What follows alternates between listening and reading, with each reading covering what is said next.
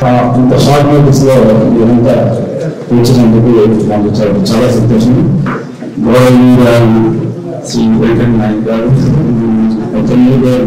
తెలుసు, తర్వాత Telugu association trustees, members అందరికీ ఈ తెలుగు అందరి తరఫున మనము గౌరవ వెంకయ్య నాయుడు గారిని వెల్కమ్ చెప్పడంతో స్వాగతం సుస్వాగతం. మీరు లండన్కి వచ్చినప్పుడల్లా కొంచెం ముందు నోటీస్ ఇచ్చి అన్ని కళలో ఉండే అది ఎంప్రెస్ మర్చిపోయింది. తర్వాత ఈరోజు తెలుగు భాష దినోత్సవం మరియు శ్రీనిధి రామూర్తి గారి జయంతి సందర్భంగా మాలో కలిసి ఇలా ఉన్నందుకు మాకు ఎంతో సంతోషంగా ఉంది. మీరు నమ్మలేదు, ఎక్స్పెక్ట్ చేయలేదు, అనుకోకుండా ఈ అవకాశం మీరు కలిగించినందుకు మాకు అందరి తరఫున కృతజ్ఞతలు జరుగుతున్నాను.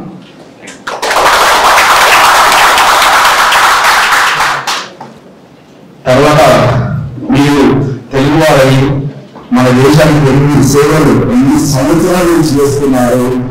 తర్వాత ఉపరాష్ట్రంగా ఉండి మన తెలుగు వారు అంత సర్వ్ చేసినందుకు కూడా మేమంతా ఎంతో గౌరవపడుతున్నాము. అందరూ మీరంటే ఎంత ఇష్టపడతారని తెలియదు. మీరు పాలిటీషియన్ అయినా కూడా పాలిటీషియన్ తెలుసు కదా, కొంచెం ఎప్పుడు నెగ్గటి అలా ఉంటుంది. మీకు మాతో మీరు ఎక్కువ చదువుతుంది. అంశో మీ అందరూ కూడా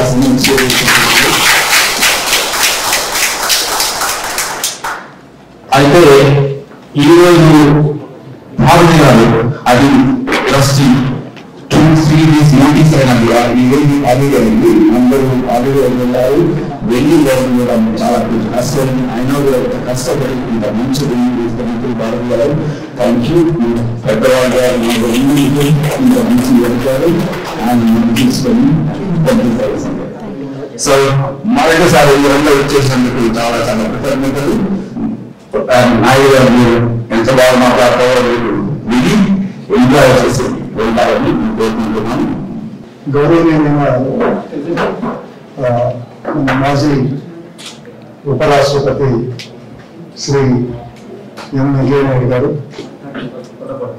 Telugu association of London chairman Bharati గారు, కందుకూరి భారతి గారు, తెలుగు మనందరికీ నాయకుడుగా తెలుగు అసోసియేషన్ ఆఫ్ లండన్ మనందరూ స్థాపించడంలో కీలకమైన పాత్ర వహించినటువంటి డాక్టర్ రాముడు గారికి, అలాగే ఇక్కడికి వచ్చినటువంటి సభ్యులు కాని వాళ్లకు మీ అందరికీ కూడా ఈరోజు తెలుగు మాతృభాషా దినోత్సవం సందర్భంగా ధన్యవాదాలు, అభినందనలు తెలియజేస్తున్నాను. నేను ఎక్కువసేపు మాట్లాడలేదు, కానీ గౌరవనీయ వెంకయ్య నాయుడు గారు మా నియోజకవర్గంలో వెంకయ్య గారు అనుకుంటారు. ఎప్పుడు 1970 ఆయన 50 సంవత్సరాల దాదాపు 50 సంవత్సరాల పైబడినటువంటి రాజకీయ చరిత్ర.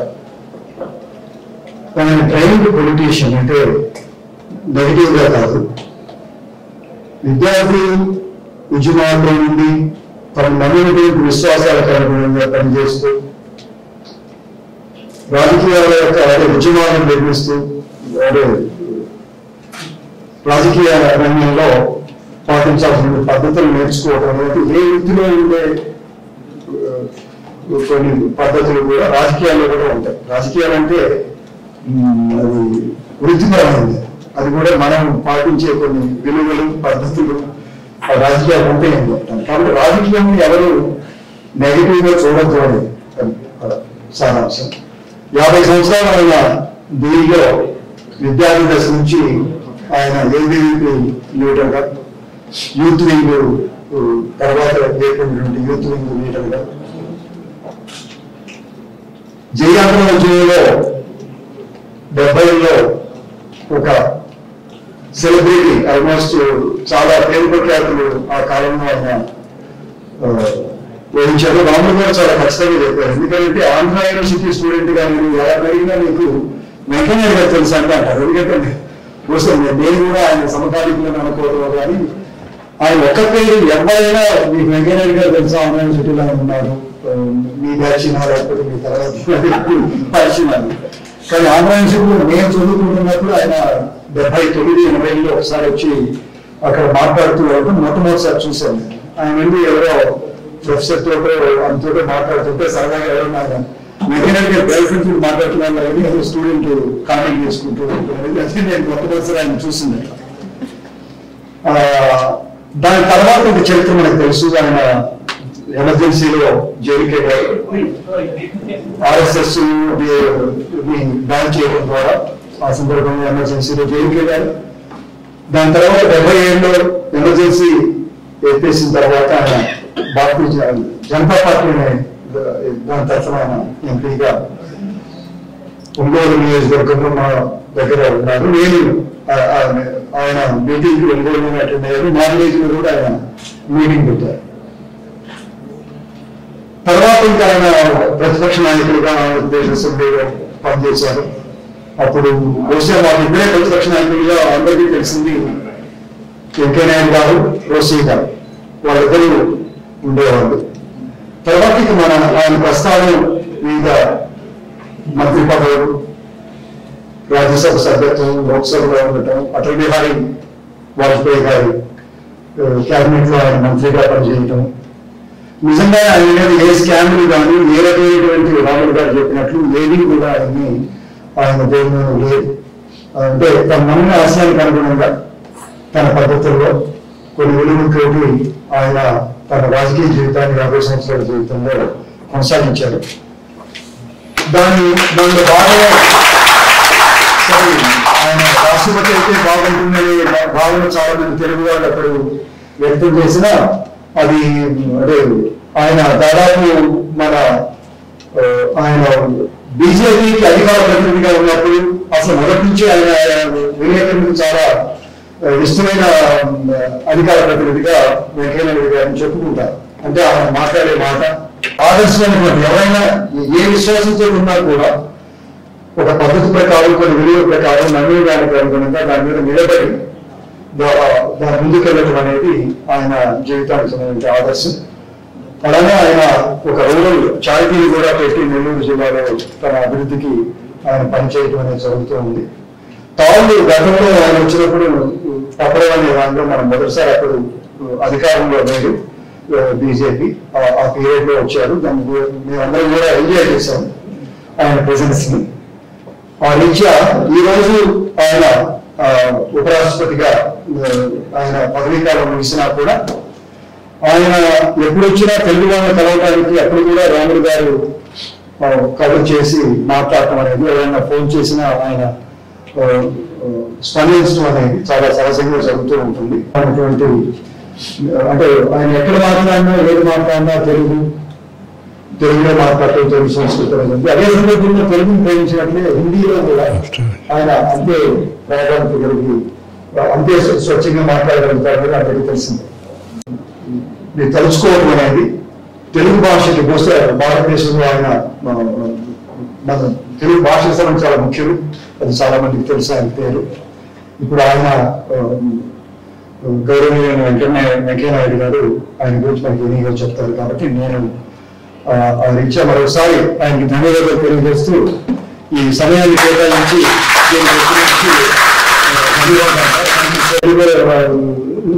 సమాధిని నేను రాములు గారి నాయకత్వాన్ని పునరుద్ధరించడం జరిగింది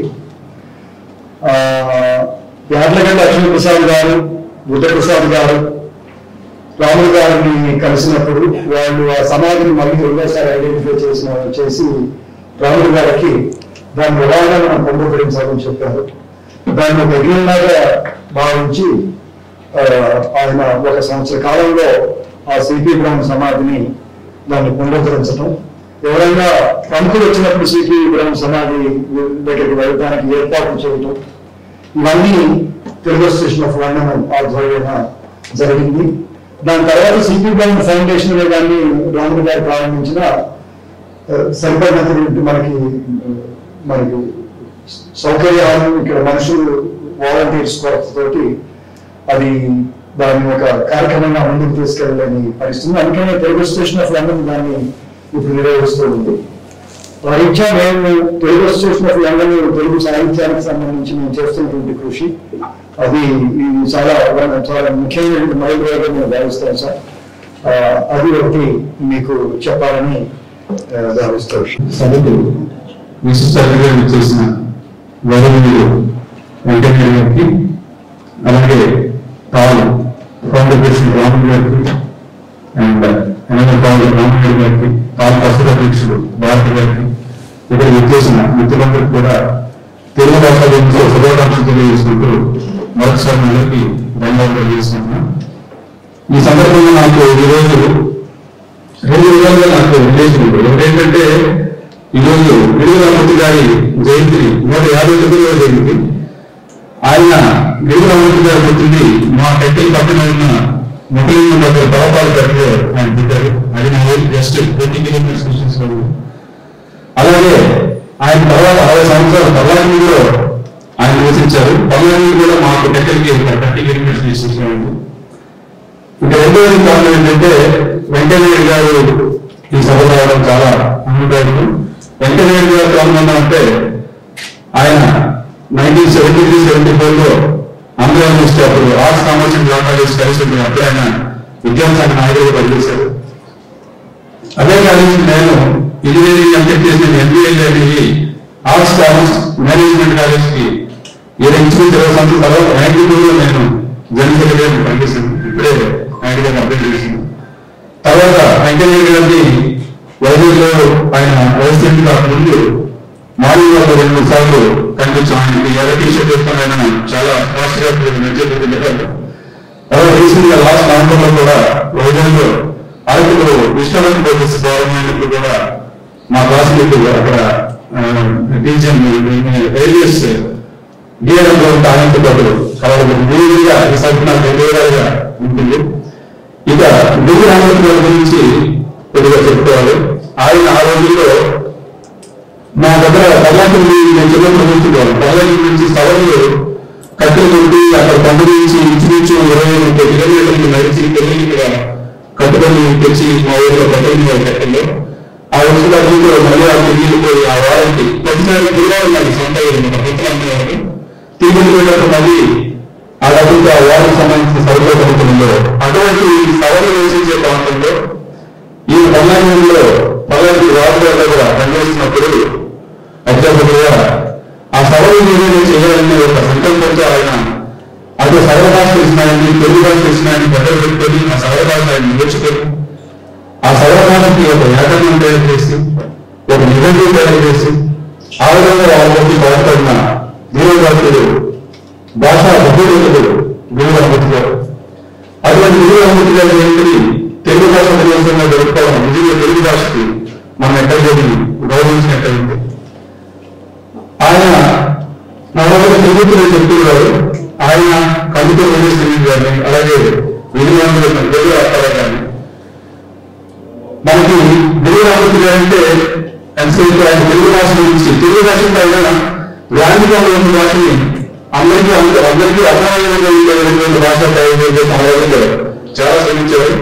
చాలా శ్రమించారు. ఎందుకంటే ఆ రోజుల్లో ఒక వాడుతున్న భాషని మన ప్రజలకి అర్థమయ్యేలా చేయాలి అని తయారు ఆశపడుతున్నారు. ఆయన చాలా అర్థం ఎదురయ్యారు. ఆయన వాళ్ళన్నింటినీ కూడా అభివృద్ధికి ప్రాణం తెగించి కూడా ఆయన పనిచేసేవారు. అయితే గిరిరామూర్తి గారు మనకి ఆ విధంగా ఒక భాష ఉన్న మనుషులను కనిపిస్తారు. కానీ ఆయనలో సంఘ సంస్థలు కూడా ఉన్నారు. కందుకూరు ప్రభావం ఆయన మీద చాలా ఉంది. ఆ రోజుల్లో ఒక బాల్యంలోకి పెద్దలు వివరణ చేయాలంటే సొసైటీ ఒప్పుకోకుండా ఆయన ఆ బాలికని ఆయన దత్త తీసుకొని ఆయన తిరిగి తెలియని సందర్భం ఉంది. అలాగే ఆ రోజుల్లో సముద్రం ప్రయాణ విషయం ఉండేది. ఒక మిత్రుడు ఇక్కడ యూకేలో బ్యారిస్టర్ చేసి ఇంటికి వచ్చినప్పుడు ఈ సముద్రం ప్రయాణం చేసిన మిత్రుడు వచ్చారు కదా అని చెప్పి ఆయన ఇంటి ఏర్పాటు చేస్తే ఆయన ఊళ్ళో బహిష్కరించారు. బహిష్కరించి ఆయన తెగించడం వల్ల మళ్ళీ ఆ ఊరి వారు గ్రహించి వాళ్ళు చేసి తప్పు తెలుసుకొని ఆయన మళ్ళీ మధ్యలోసుకోవడం జరిగింది. ఇలాంటి గిరిరామూర్తి గారి గురించి చెప్పుకోవడానికి చాలా ఉన్నారు. ఆయన పల్లాపూడిలో ఒక 2 సవర స్కూల్ స్టార్ట్ చేసినప్పుడు వాళ్ళు అక్కడ ఆ నిర్వాహకులు ఆ స్కూల్స్ కి పేరు పెడతామంటే ఆయన మా పేరు కాదు అని ఆయనతో పాటు ఒక వెల్స్మెన్ అని ఒక ఆయనప్పుడు బ్రిటిష్ ఆయన రెవెన్యూ డిపార్ట్మెంట్ లో వర్క్ చేస్తూ ఆయన దగ్గర సౌరభాగ్యం తెచ్చుకున్న ఆయన పేరు పెట్టడం చెప్పారు. ఈ వెల్స్మెన్ ఆయన బ్రిటిష్ కలిగిస్తూ నాకు వచ్చి మా ఇంటికి వచ్చి నేర్పడం భాష అంటే ఈ పాపనాలు చాలా ఎక్కువ వెలుగురామతి గారు మీ ఇంటికి నేర్పుకుంటే నేను ఆల్రెడీ స్కూల్లో పనిచేస్తున్నాను. మధ్యాహ్నం లంచ్ టైంలో మీరు నేర్చుకుంటున్నారు. ఏంటి నిలబడడం అనేది సరైన ఆయన దగ్గరికి నేర్చుకుని ఒక 3 రోజుల్లోనే ఆయన దగ్గర గొప్పతనం తెలుసుకుని తర్వాత బ్రిటిష్ ప్రభుత్వంలో కూడా ఈ గుర్తుకు రావడానికి కూడా నరసింహన్ గారు ఒక కారణం. ఈ విధంగా వీరరామతి గారి గురించి చెప్పుకుంటూ పోతే చాలా ఉంటుంది. కానీ వీరరామతి గారి జయంతిని మనం భాష దినోత్సవంలో జరుపుకుంటున్నాం. కానీ వాళ్ళ పిలిచాడు ఒక విధంగా చెప్పాలంటే ఆయన తగిన గుర్తింపు రాలేదు. కాబట్టి నేను ఈ సభాముఖంగా వెంకయ్య గారి దగ్గర ఏం చేస్తున్నానంటే ఆయన పేరు విశ్వవిద్యాలయం కానీ ఒక విద్యా సంస్థ కానీ ఏమీ లేదు. మనకి ఆల్రెడీ పేర్లు పెట్టినట్టు మనం మార్చలేము. శ్రీకాకుళంలో యూనివర్సిటీ అంబేద్కర్ గారు పేరు పెట్టారు. రాజమండ్రిలో అయితే ఇక్కడ వీరరామతి గారి ఇంటర్వ్యూషన్ చెప్పుకోవాలి. ఆయన పల్లాశెట్టి రాజు గారు దగ్గర ఆయన పనిచేసినప్పుడు పల్లాశెట్టి ఎక్కువ తెలుగు భాష మాట్లాడే వాళ్ళని కూడా వేసుకోగలుగుతామంటే ఈయన రాజుగారికి ఎడిషిగా అయినా నేను ఓడి చెందుతానని భయపెట్టలేదు. ఎందుకు చెప్తానంటే నేను పల్లెకి మాత్రం వేసుకోగలుగుతానంటే ఉన్న పరంగా నచ్చని ఆయన బయట రాజమండ్రి వచ్చింది. ఈ విధంగా అందువల్ల ఇక్కడ రాజమండ్రిలో యూనివర్సిటీ వెళ్ళడానికి నన్నగారి రాజు పెట్టారు. ఈ రోజు మనం మార్చలేం కాబట్టి శ్రీకాకుళంలో ఒక మెడికల్ కాలేజ్ ఉంది. శ్రీకాకుళం మెడికల్ కాలేజ్కి అలాగే వేరే మెడికల్ కాలేజ్కి రీసెంట్లీ పేరు పెట్టారు. రాజు ఇన్స్టిట్యూట్ ఆఫ్ మెడికల్ సైన్స్ ఉంది. దానిలో ఊరుంటే శ్రీకాకుళం మెడికల్ కాలేజీని డ్రీమ్స్ పెట్టుకుని అంటే వీరరామతి ఇన్స్టిట్యూట్ ఆఫ్ మెడికల్ సైన్స్ చేయమని నేను సభాముఖంగా వెంకయ్య గారిని అర్థం చేస్తూ నాకు అవకాశం ఇచ్చిన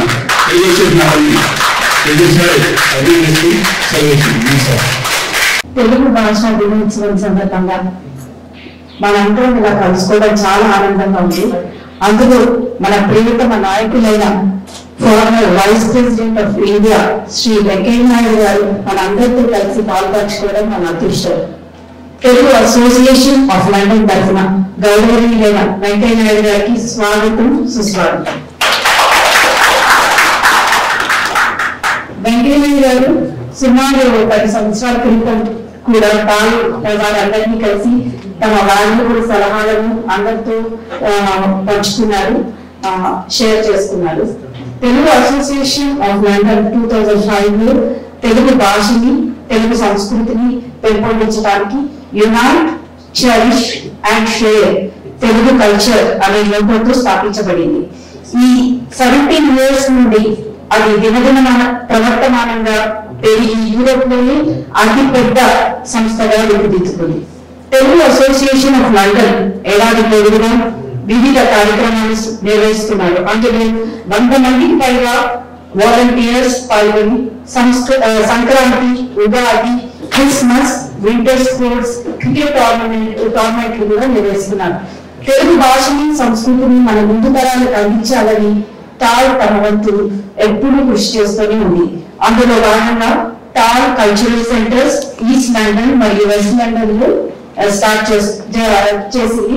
చాలా మంది చిన్నారులు సర్టిఫికేషన్స్ తీసుకుంటున్నారు. దాంట్లో అది చాలా గ్రేట్. ఎంతో మంది సంగీతం, తెలుగు, తర్వాత కళలు ఇవన్నీ నేర్చుకుని సర్టిఫికేషన్స్ తీసుకుంటున్నారండి దీంట్లో. సో యూకేలో తెలుగు వారందరూ మరింత ఎత్తుకు ఎదగాలని మనస్ఫూర్తిగా కోరుకుంటున్నాను. ధన్యవాదాలు. పెద్దలు శ్రీరాములు గారు, అధ్యక్షురాలు భారతీయ గారు, అలాగే ఈరోజు ఇంతకు ముందే నన్ను పరిచయం చేసిన రామానాయుడు గారు, గిరిధర్ గారు, గిరిబాబు గారు, ఇంకా ఈ యొక్క కార్యక్రమానికి చేసిన మిత్రులందరికీ నా హృదయపూర్వక శుభాకాంక్షలు. నేను సుదీర్ఘ ప్రసంగం చేయను, మీరు కంగారు పడవలేదు. ఒకటి, తెలుగు అసోసియేషన్ ఆఫ్ లండన్ యొక్క పూర్వాపరాల గురించి, లక్ష్యాల గురించి, కార్యక్రమాల గురించి భారతి గారు తమ మిత్రులు వివరించారు. చాలా సంతోషం. 2009లో కూడా ఒకసారి నేను ఇక్కడికి వచ్చినప్పుడు కార్యక్రమంలో పాల్గొనే అందరినీ కలిసేందుకు అవకాశాన్ని కూడా అప్పుడు రాములు గారు ఏర్పాటు చేశారు. ఈసారి నేను మా మనవరాలు వైష్ణవ్ ఇక్కడ చదువుతూ ఉంటే ఒకసారి ఆయన చదువుతున్నప్పుడు వచ్చే నెలలో పూర్తవుతుంది, అందుకని వచ్చి కాస్త 4 రోజులు ఆమెతో గడుపుదామని నేను మా ఆవిడ కలిసి వచ్చాం. ఎందుకంటే ఇంతకాలం నాకట్ట స్వేచ్ఛగా వ్యక్తిగత కార్యక్రమాలకు వెళ్ళే అవకాశాలు లభించలేదు. ప్రోటోకాల్, దాంతోపాటు ఎక్కడికి వెళ్ళినా ఎయిర్ ఫోర్స్ విమానంలో వెళ్లాల్సి రావడం, దాన్ని ప్రైవేట్ కార్యక్రమాలకు వాడకూడదని నేను నిర్ణయించుకోవడం వల్ల అంత ముందులాగా తరచుగా ఈ ప్రాంతాలకు వచ్చేటికి అవకాశం లేకుండా పోయింది. ఈరోజు ముఖ్యంగా కార్యక్రమాన్ని నేనే రాములు గారికి సూచించాను, కార్యక్రమం ఏర్పాటు చేయండి అని. ఎందుకంటే ఈరోజు చాలా ముఖ్యమైన రోజు. శ్రీ గిడుగు రామ్మూర్తి పంతులు గారి గురించి చాలా వివరంగా చెప్పారు, చాలా వివరంగా. అలాంటి మహనీయుడు యొక్క జయంతి రోజు మనం తెలుగు భాషా దినోత్సవాన్ని జరుపుకుంటున్నాం. ఎందుకంటే తెలుగు భాష అంతకుముందు కూడా ఉంది, పెద్దలు అనేక మంది దానికోసం కృషి చేశారు. మహనీయులు నన్నయ్య, తిక్కన, ఎర్రాప్రగడ, అలాంటి మహనీయుల దగ్గర నుంచి అనేక మంది. కానీ ఆయన గురించి ప్రత్యేకంగా ఎందుకు చెప్తున్నాం అంటే, చెప్పుకుంటున్నాం అంటే చెప్పినట్టుగా ఆయన సంక్లిష్టమైన భాష నుంచి సరళమైన వాడుక భాష, మనం మామూలుగా మాట్లాడుకునే భాషకు ప్రాధాన్యత కల్పించాడు. అది అంత సులభం కాదు. అంతకుముందు ఉద్దండులైన పండితులు, నిష్ణాతులు అని చెప్పి అనుకునేవాళ్ళు, వాళ్ళందరూ కొంత ఛాందస భావంతో ఆయన వ్యతిరేకించారు. అప్పుడు అయినా కూడా ఆయన చాలా పట్టుబట్టి జనంలో కోరుకుంది. కానీ ఎవరైతే అప్పుడు సమాజాన్ని నాయకత్వం వహిస్తున్నారో వాళ్ళల్లో వ్యతిరేకత ఉంటుంది. ఈ భాష అపవిత్ర అయిపోద్ది, లేకపోతే మామూలు భాషలాగా ఏంటండి. భాష భావాన్ని వ్యక్తం చేయడం కోసం, ఈ విషయాన్ని మనందరం గుర్తుపెట్టుకోవాలి. భాష ద్వారా భావాన్ని వ్యక్తపరచడం కోసం భాషను మనం ఉపయోగిస్తాం. అంతేగాని భాషను భాష పేరు చెప్పుకొని దాన్ని కేవలం ఒక ఉన్నత స్థాయిలో ఉంచి సామాన్యులకు అందకుండా, పామరులకు అందకుండా పండితులకు మాత్రమే పరిమితం చేస్తే భాష యొక్క పరమార్థం నెరవేరదు. ఆ విషయాన్ని గమనించి ఆయన ఆ రోజుల్లో చాలా పెద్ద ఎత్తున ఉద్యమించాడు. కేవలం భాష కోసం కృషి చేస్తే అదొక ఎత్తు. ఇందాక చెప్పినట్టుగా సామాజిక పరివర్తన కోసం, సాంఘిక దురాచారాలకు వ్యతిరేకంగా వితంతు వివాహాలు ప్రోత్సహించడం, అందరితో కలిసి జీవించాలి సమాజంలో, ఈ పెద్ద చిన్న అంటే ఆ రకమైన హెచ్చుతగ్గులు ఉండకూడదు అని చెప్పే భావాలను ఆ రోజులు అనేక మంది వ్యక్తపరిచారు. కందుకూరి వీరేశలింగం పంతులు గారు, అలాగే మన యొక్క ఈయన గురజాడ అప్పారావు గారు, ఎంఎన్ రాయ్ గారు, అంతకుముందు రాజారామ్మోహన్ రాయ్ గారు, అనేక మంది సంఘ సంస్కార ఉద్యమాలు చేపట్టారు. వారి బాటలో నడిచి సమాజానికి తన వంతు కృషి చేసి తన జీవితాన్నంతా ఒకవైపు భాష, వాడుక భాష, రెండో వైపు సమాజ సంస్కరణ కోసం ఆయన పూర్తిగా దాన్ని నాకు చెప్పారు కదా, సౌరవ్ అనే ఒక చిన్న ఉప కులానికి గుర్తింపు తెచ్చి వాళ్ళ భాషకు గుర్తింపు ఇచ్చి, భాషకు గుర్తింపు ఇవ్వడం అంటే అంత సులభం కాదు.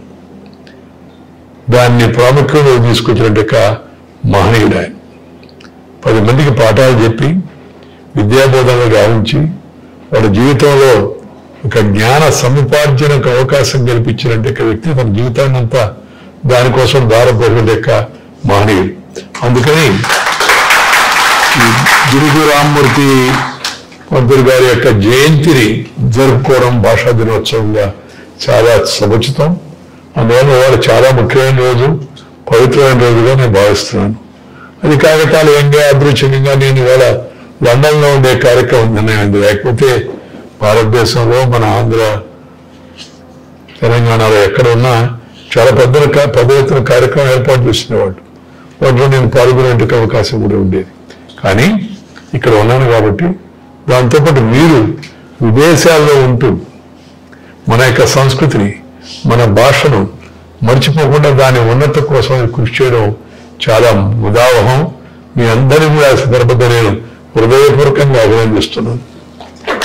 మీరు ఇక్కడికి వచ్చి స్థిరపడి ఈ దేశ అభ్యున్నతిలో కృషి చేస్తూ భారతీయ సంస్కృతిని మన భాషను మళ్ళా దానికి మర్చిపోకుండా దాన్ని పాటిస్తూ మన పండగలు మన పబ్బాలు వీటన్నిటినీ మళ్ళా పిల్లలకు కూడా అందజేస్తూ ముందుకు తీసుకెళ్ళడం చాలా ముదావహమైన విషయం. ప్రవాస భారతీయులు, తెలుగు వాళ్ళే కాదు, ప్రవాస భారతీయులు అందరూ మన దేశానికి ఒక రాయబారు లాంటి వాళ్ళు. మన దేశం, మన సంస్కృతి, మన ఔన్నత్యం, మన పూర్వీకులు అనేక వేల సంవత్సరాల పాటు జీవించి రంగరించి మేళవించి మనకు అందించేట వారసత్వం అవుతుందో భారతీయత అంటాం. దాన్ని కాపాడుకోవడం, దాన్ని ప్రపంచవ్యాప్తం చేయడం మన అందరి కర్తవ్యం. ఆ కర్తవ్యాన్ని చక్కగా మీరు విదేశాల్లో ఉండి కూడా నిర్వర్తిస్తున్న సందర్భంగా మరొకసారి మీ అందరికీ అభినందనలు తెలియజేస్తాను. ఈ కార్యక్రమాలు చేపట్టడం ద్వారా నవతరానికి యువతరానికి మన పద్ధతులు, మన భాష, మన సాంప్రదాయాలు, మన సంస్కృతిని తెలియజెప్పేటికి అవకాశం ఉంది. కార్యక్రమాలు పెట్టే ఉద్దేశం ఉంది. ఎవరినైనా సన్మానించడం అంటే వాళ్ళకి గొప్పతనంగా ఉందని కాదు, సన్మానం ఇతరులకు ప్రోత్సాహం. Felicitation to anybody is to give inspiration to others అని ఇంగ్లీష్లో చెప్తుంటారు. సో ఆ కార్యక్రమం సందర్భంగా ఇవాళ మనం గురువు రామమూర్తి గారి జయంతి జరుపుకున్నాం. ఇది చాలా అవసరం. ఎందుకంటే భాష మరుగున పడిపోతాం. ఇటాలియన్ ఆఫ్ ద ఈస్ట్, దేశ భాషలందు తెలుగు లెస్స అని చెప్పుకున్నట్టు తెలుగు భాష గత ప్రభావాన్ని ప్రాముఖ్యాన్ని కోల్పోతుంది. దానికి ప్రధాన కారణం పాలకుల యొక్క నిరాధరణ, దాంతోపాటు పరభాషా వ్యామోహం. పిల్లల కన్నా ముఖ్యంగా తల్లిదండ్రులు పొరపాటు తింటారు. ఎందుకంటే తల్లిదండ్రులు పిల్లల్ని నానా మమ్మీ అను, డాడీ అను, అమ్మా అంటే అంతరాల నుంచి వస్తుంది, మమ్మీ అంటే మూతిగా నుంచి వస్తుంది. ఒకసారి కావాలంటే ప్రయత్నం చేస్తూండి ఎవరైనా. అమ్మ భాష అమ్మ పాలు లాంటిది, పరాయి భాష పోత పాలు లాంటిది.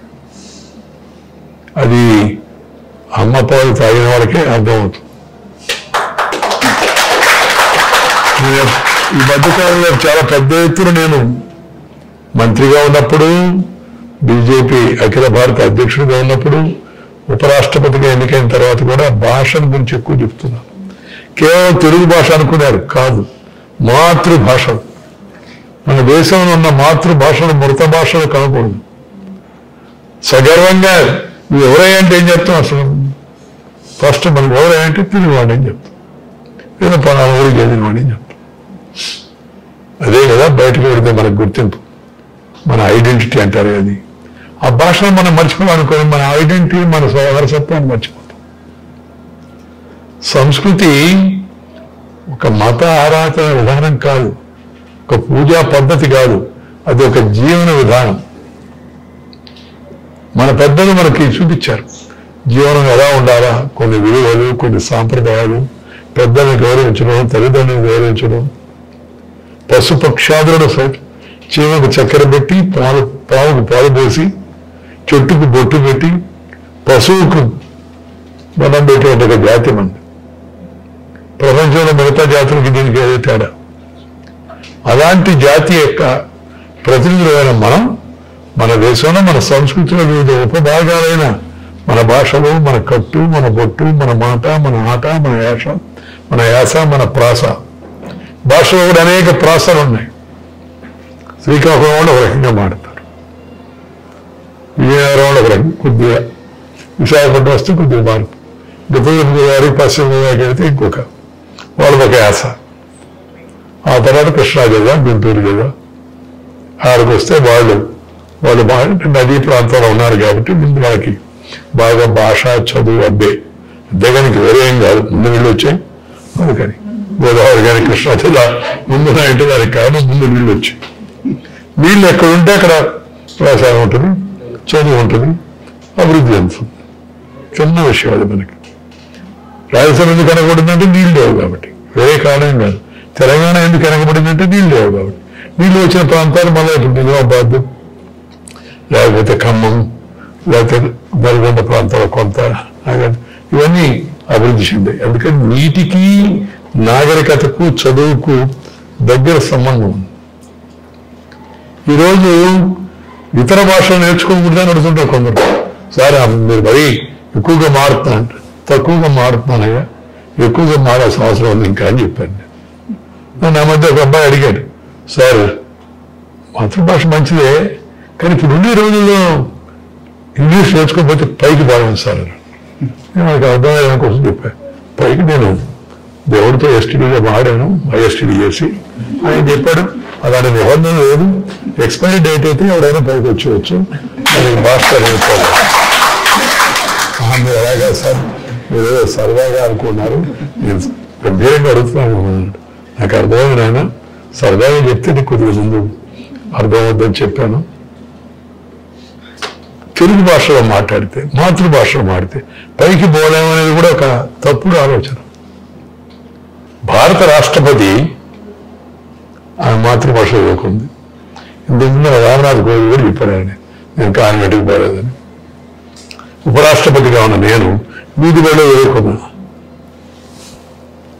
మొత్తం స్కూల్ పీపుల్ దగ్గర నుంచి, కాలేజీ పీపుల్ దగ్గర నుంచి, యూత్ వింగ్ స్టేట్ ప్రెసిడెంట్ నుంచి, youth wing all India president నుంచి, బీజేపీ స్టేట్ సెక్రటరీ నుంచి, జనరల్ సెక్రటరీ నుంచి, ఆల్ ఇండియా జనరల్ సెక్రటరీ నుంచి, స్టేట్ స్పోక్స్ పర్సన్ నుంచి, ఆల్ ఇండియా స్పోక్స్ పర్సన్ నుంచి, స్టేట్ పార్టీ ప్రెసిడెంట్ నుంచి, ఆల్ ఇండియా ప్రెసిడెంట్గా ఉండి, ఆ తర్వాత గ్రామీణాభివృద్ధి మంత్రిగా, పట్టణాభివృద్ధి మంత్రిగా, పార్లమెంట్ వ్యవహారాల మంత్రిగా,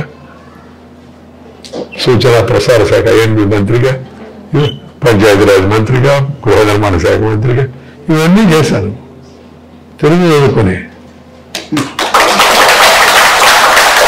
ప్రపంచంలో ఇవాళ గుర్తింపు పొందిన శక్తివంతుడైన ప్రధానమంత్రిగా పేర్కొనబడే నరేంద్ర మోడీ గారు కానివ్వండి, మొహమ్మద్ వల్ల ఈ మధ్య చూస్తుంటారు సర్వే వచ్చింది ఇంటర్నేషనల్. ప్రపంచ నాయకులు 75% నరేంద్ర మోడీ గారి పేరు వచ్చింది. భాష ఆయన గుజరాతీ మీడియం చదువుకున్నాడు.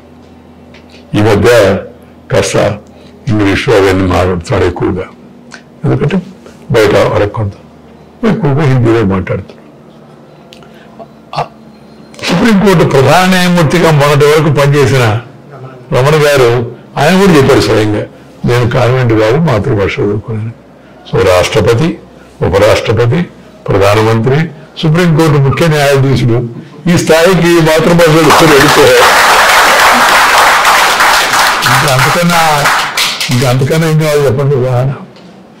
అయితే ఇతర భాషలు నేర్చుకోకూడదా? నేర్చుకోవాలి, అవసరం. ఎందుకంటే ఇవాళ భారత ప్రపంచంలో వేగంగా ముందుకెళ్తుంది, గుర్తింపు వచ్చింది. India is recognised and respected. మనం బయట అవకాశాల కోసం కూడా బయటకు వెళ్తున్నాం. World is opening up. So అందుకని మనం బయట భాషను కూడా నేర్చుకోవాలి. ముందు అమ్మ భాష, తర్వాత పరాయి భాష. First mother tongue, then brother tongue, then afterwards other tongue.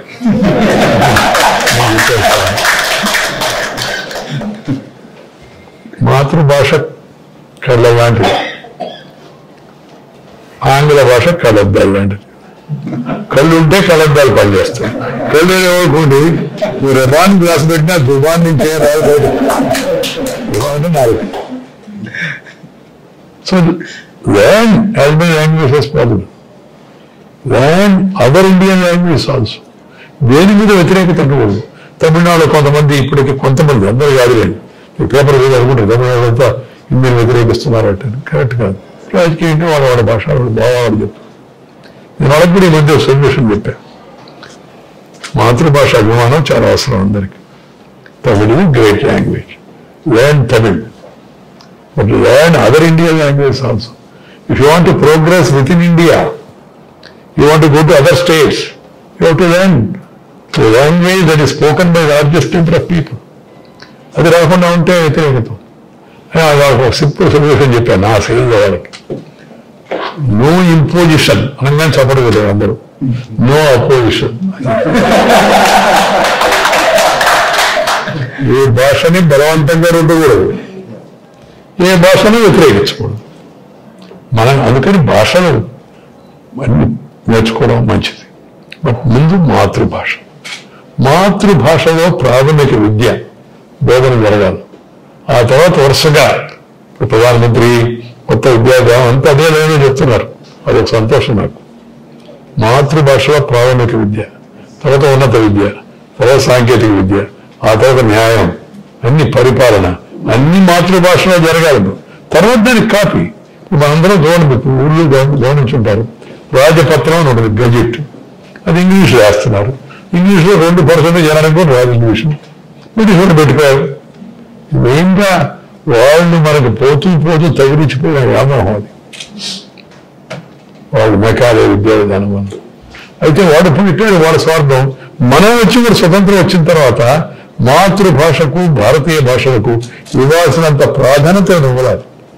ఇప్పటికి కూడా కొంతమంది వేరే ఇంగ్లీష్లో నేర్చుకోవాలి అంటే ఆ 10 రోజులు ఎక్కువైతే తెలుగు ఒక భాషగా నేర్చుకోవచ్చు, ఇంగ్లీష్ ఒక భాషగా నేర్చుకోవాలా, తెలుగుని మాతృభాషగా విద్యాబోధన తెలుగులో జరగాల.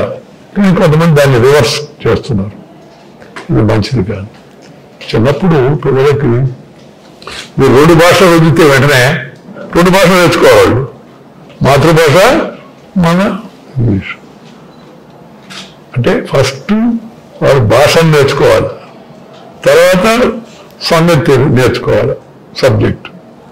అది కాకుండా నీ మాతృభాష నేరుగా సబ్జెక్ట్ వెళ్ళిపో. ఇది ప్రాథమికమైన విషయాన్ని మనం గుర్తించాలి.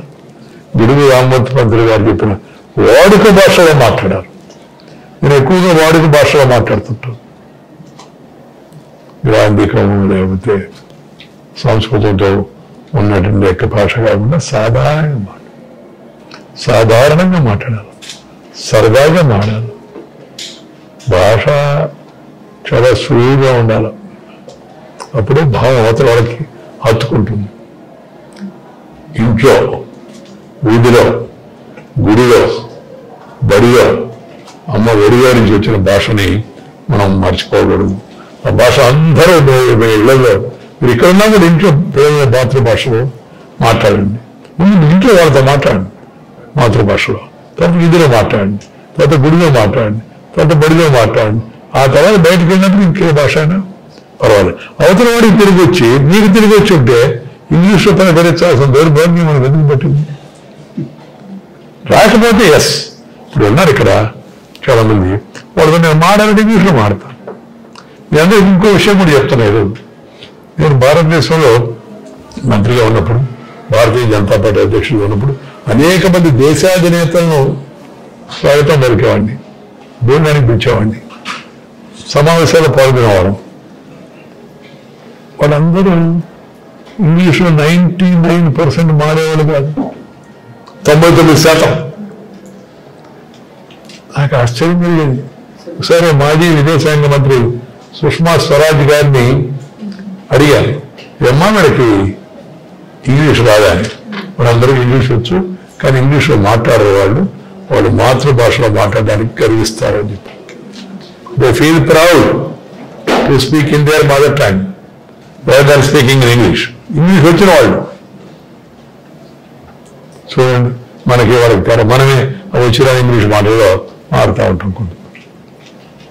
కాబట్టి భాషను ప్రోత్సహించుకోవాలి, మన సంస్కృతి మనం కాపాడుకోవాలి. మన కట్టు, మన బొట్టు, మన మాట, మన ఆట, మన పాట, మన భాష, మన యాస, మన ఘోష, మన ప్రాస, ఇవన్నీ చాలా ముఖ్యం. ప్రయత్నం చేస్తే పెద్ద కష్టం కాదు, ప్రయత్నం చేస్తే పెద్ద కష్టం కాదు. సరళంగా మాడొచ్చు, సరదాగా మాడొచ్చు. నేను మాడుతూ ఉంటాను సరదాగా, వారు మీరు హ్యూమరస్గా మాడతారు సార్ అండి హ్యూమర్ ఉంటేనే జనం వింటారు. సీరియస్ మొదలు పెట్టామనుకోండి, కొద్దిసేపు తర్వాత ఆఫ్ అయిపోద్ది. పైన నువ్వు వాళ్ళలో ఉంటావు, నువ్వు ఆఫ్లో ఉంటావు.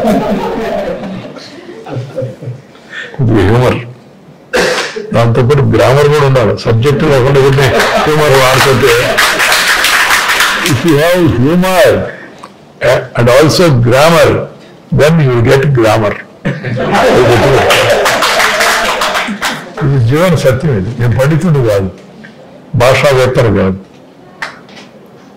జనానికి అర్థమయ్యే భాష మాడుతూ దేశం అంతా తిరుగుతున్నాను. నేను చిన్నప్పుడు హిందీ నేర్చుకోవాలి, హిందీ వ్యతిరేక ఉద్యమాలు పాల్గొన్నాను. తర్వాత ఢిల్లీ వెళ్ళిన తర్వాత స్లోగా హిందీ కొంత పికప్ చేసి మాట్లాడే మొదలు పెట్టాను. మారుతా ఉన్నాను ఇవాళ, దేశం అంతా తిరిగి మారుతా ఉన్నా. కొన్ని భాషలు కూడా 22 భాషలు మన దేశంలో గుర్తింపు పొందిన భాషలు ఉన్నాయి. 22 ఇంకా ఎక్కువ ఉన్నాయి. కొన్ని వేల భాషలు ఉన్నాయి, కొన్ని మృగప్రాయం అయిపోయింది. ఇప్పుడు వాడుక లేకపోతే భాష సరిపోద్ది, వాడుక లేకపోతే భాష సరిపోద్ది. అది గుర్తుపెట్టుకోవాలి. ఉంటే వాటి 22 భాషలు గుర్తించింది రాజ్యాంగం. నేను రాజ్యసభలో అధ్యక్షుడు అయిన తర్వాత సభ్యులందరికీ అవకాశం వచ్చాయి, మీ మాతృభాషలో మాట్లాడండి అని. ఎలా అనుకున్నాను, ఇప్పుడు మాట్లాడండి తర్జుమా ఉంటుంది.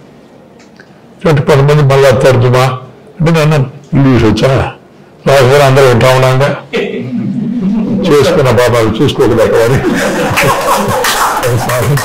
సాగుతుంది. ఆ భాషను మనం చూసుకోకూడదు. తర్జుమా చేస్తూ ఉంటారు. హిందీలోకి ఇంగ్లీష్లోకి తర్జుమా ఉంది పార్లమెంట్లో. నేను వచ్చిన ప్రతిప్పుడు 22 భాషల్లో కూడా తర్జుమా మొదలుపెట్టి సంథాల్లో మాట్లాడేది మన ఒక ఆయన గిరిజన మహిళ ఎంతో సంతోషపడిపోయింది. బెంగాలీలో, అస్సామీలో, పంజాబీలో, తమిళ్లో, తెలుగులో, కన్నడలో, మలయాళంలో మాతృభాష మారుతున్నారు. దాన్ని ఇంకా వ్యవస్థీకృతం చేయాలి. పకడ్బందీగా లేదు. అప్పటికప్పుడు తీసుకొచ్చిన ముందు చెప్పాలి, నేను పలానా భాషలో మాడబోతున్నాను రేపు చెప్తే దానికి అనువాదకుని పెడుతున్నారు. నేను అన్న అనువాదక విభాగం ఏర్పాటు చేయండి. ఒకటి నేను చైర్మన్గా ఉండి రాష్ట్రంలో వేసిన ఆర్డర్, విభాగం ఏర్పాటు చేయండి, పర్మనెంట్ వ్యవస్థ ఏర్పాటు చేయండి.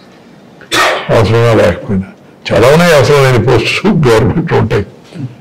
అలవాటు అయిపోతే అవసరం ఉండిపోతుంది. సో అందుకని భాష యొక్క ఔన్నత్యాన్ని తెలుసుకొని మహత్తుని మనందరం గుర్తించి మనందరం మన ఇళ్లలో మాతృభాషలో వ్యవహారాలు సాగించాలా, ఉత్తర ప్రత్యుత్తరాలు సాగించాలా, ప్రభుత్వ ఉత్తర్వులు ఇవన్నీ కూడా మన మాతృభాషలో ఉండాలా అని నేను కోరుకుంటున్నాను. రెండవది ఒక కాపీ వేస్తాను, రాజపత్రం ఇంగ్లీష్లో ఇచ్చేసి ఒక కాపీ ఇస్తుంటారు. అంటే నేను మాతృభాషలో ఇచ్చి ఒక కాపీ ఇంగ్లీష్ ఇవ్వండి. దానివల్ల ఎవరు ఉంటే కలెక్టర్ వస్తారు, కలెక్టర్ని కూడా చెప్తున్నా నేను మాతృభాషలో మాట్లాడాలి. ఎక్కడ భాషలో పరిపాలనా భాష, ప్రభుత్వం ఇచ్చే ఉత్తర్వులన్నీ పరిపాలనా భాషలో మాతృభాషలో ఉండాలి, లేదా అర్థం కావు. సో మనం ఈ రీతిలో ఆలోచించుకొని ముందుకు వెళ్ళడం ఏతుందో అది చాలా అవసరం. గురువు రామమూర్తి పంతులు గారికి మనం చేసే ఫేవర్ కాదు అది, ఆయన మనకు చేసిన ఫేవర్ అది. వాడుక భాషను దాన్ని పట్టుదలగా ప్రజల్లోకి తీసుకొచ్చే ప్రయత్నం చేశాడు.